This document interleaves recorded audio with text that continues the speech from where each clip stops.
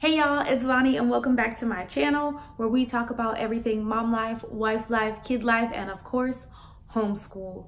If you are new here, thank you so much for stopping by. Make sure you hit that subscribe button down at the bottom and the bell at the top to get a notification every time I upload something new. If you are true to this channel, thank you so much for sticking with me and supporting and watching all of my videos and sharing with your friends. Now, let's get into it. Hey y'all, so today's video is all about the pros and cons of homeschool. So a lot of people are interested in homeschool. They want to start homeschool, and something that we typically search for is knowing the pros and the cons. How can we benefit from homeschooling, and how is homeschooling going to affect our lives positively and negatively? So today I'm sharing with you all of my pros and cons of homeschool. Today's video is in collaboration with my other homeschool mama friend, Brittany from Robinson's Real Life. I'll leave her channel link down below. As soon as you finish watching this video, head over to her channel to check out her pros and cons of homeschool. Hello everyone, this is Brittany Robinson from Robinson Real Life. Over on my channel, I do a lot of homeschool videos, mommy, day in the life videos. We do vlogs. I even chat a little bit about couponing and how you'd go about doing digital couponing. I cook, I clean, anything mom and wifey type of lifestyle, that is what I'm all about. So go ahead, hop on over after you get done watching Lani's video. If you haven't already noticed, I'm in front of a new background wall today. I've been getting a lot of comments about my background, and I wanted to showcase another one. I have two of these kinds of focal walls in my house. I am the mom of three, and my two girls both have this kind of geometric thing going on in their room. One is a pink room, one is a purple room. So I thought I would share both with you. I may do another one. If I do that, I'll definitely do a tutorial. It's super easy, but a lot of people have been making comments on the wall, how much they like it, how cool it is. So thank you, and I appreciate it. All my hard work went into these walls, and I'm thankful that you like it. And it's a good background for me. Now, let's get back to the video. Okay, to keep things nice and even, I am going to give you a pro and a con. I'm not gonna do all the pros and all the cons because I want to make sure that I give you an equal amount. By no means is this list exhaustive. These aren't all of my pros and all of my cons. These are just some of the pros and some of the cons that I see with homeschool. These are my personal opinions. Your opinions of homeschool may be different, but I know when I was researching to begin homeschooling, I really wanted to know what other moms thought, how they genuinely felt about the homeschooling process, what were the pros, what were the cons. So hopefully those of you that are out there researching, that are looking to get started in homeschooling, I hope that this is very helpful for you. Okay, the first pro is the freedom to choose. I know that is so generic, but it's true. When you decide to homeschool, you have the freedom to choose how you want to educate your child. You have the freedom to choose what curriculum you want to use, the freedom to choose what subjects, the freedom to not use a curriculum if you don't want to. There's just so much freedom and so much opportunity there that is pretty awesome. You have like an endless supply of options at your fingertips. Many people choose to homeschool because of that freedom, because they want to be able to educate their child how they see fit. Now, with that freedom comes a con. The con is no direction. Sometimes no direction is too many directions and you get super overwhelmed because there is not one like gold standard. This is how you should homeschool, follow step A, B, C, D. It's just so open that some people is really a lot of information to process and to kind of sift through to decide what is best for you and your family. Okay, another pro of homeschooling is that you are allowed to teach what you believe is important.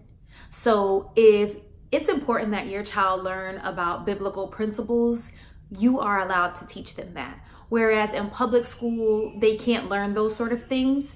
So whatever it is that you think is important, you can now impart that information to your child, and they may not have had that opportunity in public school. Okay, and staying true to my word, I'm going to give you a con that goes along with that. So the con is that not every state is the same.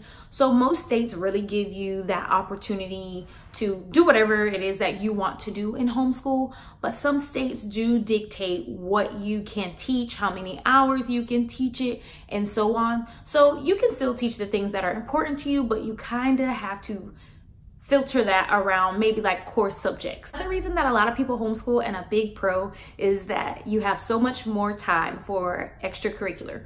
Whatever those extra activities are that your family is into, maybe is that you guys do a Bible study in the middle of the day and you want your kids to be involved in that. Maybe it's a sport, maybe whatever it is. You have a lot more time for extracurricular activities. I know personally for us, we weren't really into many extracurriculars as a family because the way our schedule worked, we were kind of booked all day long. So when we got home, it was like dinner, homework, family time, bath, bed. We didn't have time for too many extracurriculars. Now that we are homeschooling, we find ourselves doing a lot more extra things, and I really, really enjoy that, and I think the kids are enjoying it too. Even my two kids who are not homeschooled, they're definitely benefiting from the extracurricular because we pick them up a little bit early some days and then we go immediately to our activities. So that's really cool. Okay, the con that goes along with the extracurriculars is so expensive. It's so expensive. Some of the activities can get really astronomically expensive. Some of them you feel like they aren't extras, but they're necessary. So if there's a really cool science class that you want your kid to take, it may be a little bit expensive. And then that stuff adds up. So if your child is in karate and science and Bible Bowl and your pockets really start to feel it.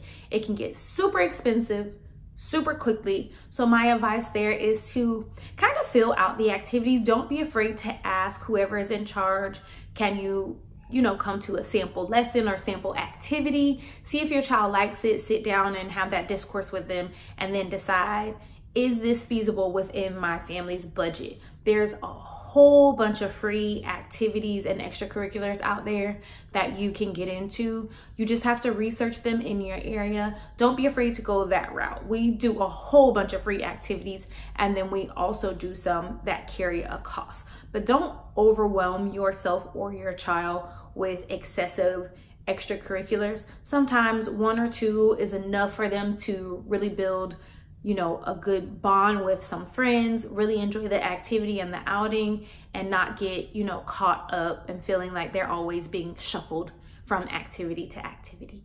Okay, this is one of my favorite pros. In the morning, there is no mad dash. No mad dash in the morning. So I was a classroom teacher, and our schedule used to be when mama gets up, everybody gets up.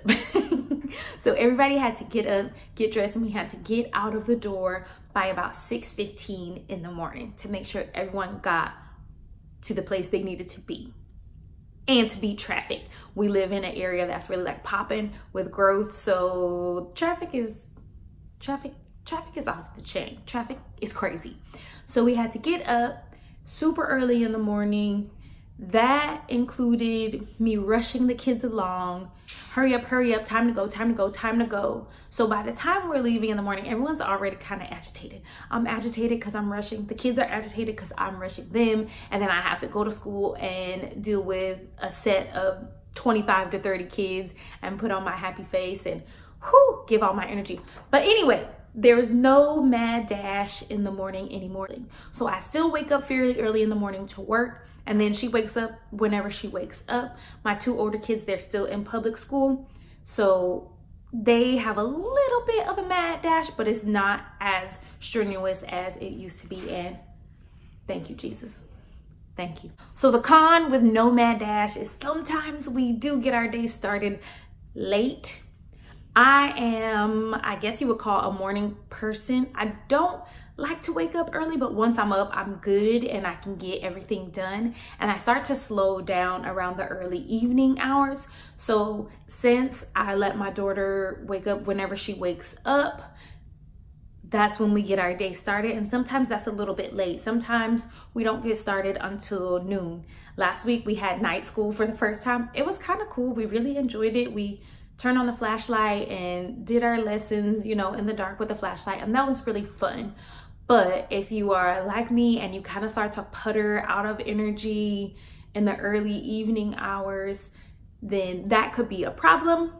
So, Another pro of homeschooling is definitely finishing school in a couple hours. You don't need to have your child sit down for 8 hours a day to get through a lesson.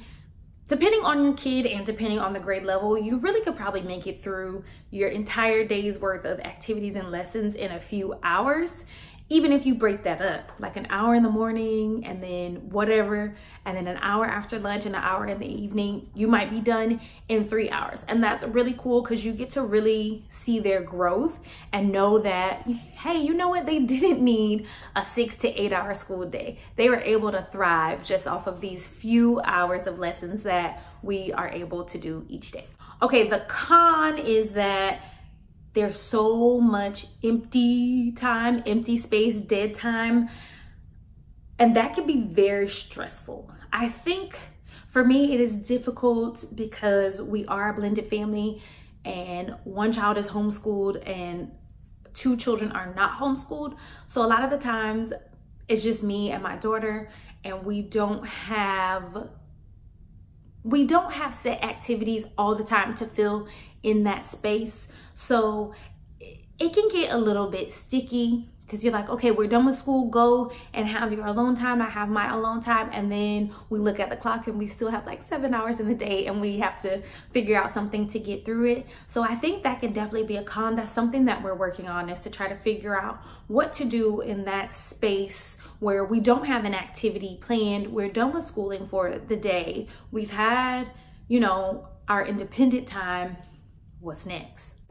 Okay, for all of my safety conscious moms out there, this is a super pro. You always know where your child is at all times. Since your child is typically with you or someone that you trust when you're homeschooling, you always know where they are and you aren't overly concerned about what may be happening to them at school or what they're doing at school or what they are being subject to at school. So I think that is really awesome. I'm not really a worrier, so when my child was in public school, I wasn't too worried. I was a little bit concerned about, you know, some of the influences that she may get from other kids, but then I had to stop and remind myself, you know what, I was probably exposed to some of this stuff as a child too. I think I turned out pretty good. So I think she would be okay, but it's really reassuring to always know where your child is, what kind of people they're around, and kind of tailor their life to be the best that it can be. Now, on the flip side of that, the con is that your alone time is very limited. Very limited. Like, I'm alone right now, and that's pretty cool. But your alone time is very limited. You kind of have to notch out some time. You have to make time. If you are married or in a relationship and you're home homeschooling the kids all day, it's okay to tell your spouse, tag, you're it, I'm out, I gotta go, I need some time. So I talk about that in my week 5 update. It's still something that I'm struggling with, is to find the balance of, you know, being there 100% all the time and finding time to be alone, finding time to go hang out with my friends and not feeling that mom guilt about it. Another really awesome pro of homeschooling is that the education is tailored and you get to cater to your child's academic needs. So we all know that every child learns differently. Every child deserves an education that is tailored towards them, and homeschooling gives you an awesome opportunity to do just that. If your child has a learning disability, a physical disability, if your child is gifted, if your child has a speech impediment, whatever the case may be, you can tailor their education specifically to them. On the flip side, a con of that is if you enroll your child or re-enroll your child back into the public education system, they may be academically behind. And that's okay, but a lot of people are concerned about that, and I think that is a valid concern, because if you have a child that age-wise should be in third grade, at third grade level, and you found that your child is working through first grade and you're plugging away at that, and for some reason you have to send them back to school, they're going to be behind, and there'll be some measures that you need to put in place to ensure that they get the services that they need. But it's a con. Okay, and I know this video is getting a little bit lengthy, but the last pro is that you get to live life how you see fit. If you want to travel the world with your child, you can do that. If you want to stay home with your child every day, you can do that. If you want to learn through field trips, whatever the case may be, homeschooling really gives you the opportunity to live life how you see fit and to expose your child to so many awesome things that they really might not get the opportunity to if they are schooled in public school or private school or a more traditional way. So I think that probably is by far my favorite thing about homeschooling, is that you kind of just get to do your own thing, and I think that's pretty cool. Now, the one con I can see to that is, and I see this a lot like in my Facebook groups, you get questioned about your motives and how you're raising your child because you chose to go against the grain, you chose to homeschool. But I don't think everything is for everybody, and there's nothing wrong with that. If you disagree with homeschooling, okay, you disagree with homeschooling. Okay, there is a way to ask people about, what motivated them to do that. What do you see are the benefits without being offensive? And I think sometimes when we question people's motives, especially when it comes to their children, like the mama bear comes out. So if you are a homeschooling mama, try not to get so caught up in other people's opinions. If God led you here, if God led your family here, He will make a way, and it's going to be fine. It's going to be perfect. Don't let the questions get you frustrated. Don't let the questions make you feel like you made a wrong decision, because you did what you think is right for your family, and that's really all you can do. Okay guys, so there you have it. Those are my pros and cons of homeschooling. I hope you enjoyed this video. If you have some other pros and cons that you'd like to share, please make sure you comment down below. Let's get some discussion going down there in the comment section, because I know there are a lot of opinions out there about homeschooling. Thank you so much for watching, and I will see you in the next one. Bye.